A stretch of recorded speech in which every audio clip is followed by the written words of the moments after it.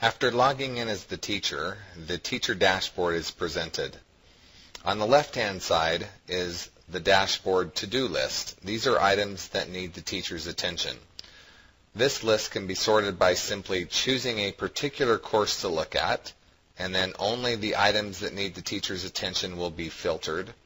Or they can come back and while looking at all courses, they could type in a student's name. In this case, you can see I found a number of submissions by Jenica Roberts that are related to geometry as well as marine biology, simply by typing in their name. Once an item is located, simply clicking on that item puts me into the grading mode where I can give a score, history, so on and so forth. Also on the teacher homepage is the summary detail. In this case, I know how many items are in my to-do list and how many I have processed today. It also indicates my responsiveness to these tasks, which is presented to the teacher. You'll notice that it will either be green, yellow, or red. In this case, I have some tasks that are late.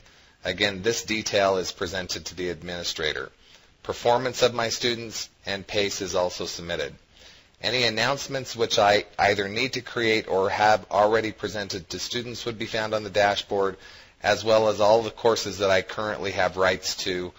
They will be listed also, and I can either view them, go to the syllabus gradebook, or look at their objectives.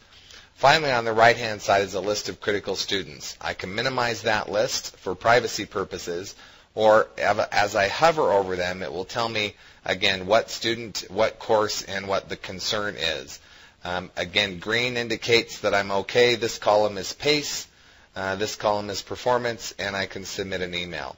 And so by looking very quickly, I can determine whether there are pacing issues or scoring problems, and by clicking on that individual student, it will actually take me to that student's grade page where I can get additional information. So all of this detail is, in fact, how my home page works.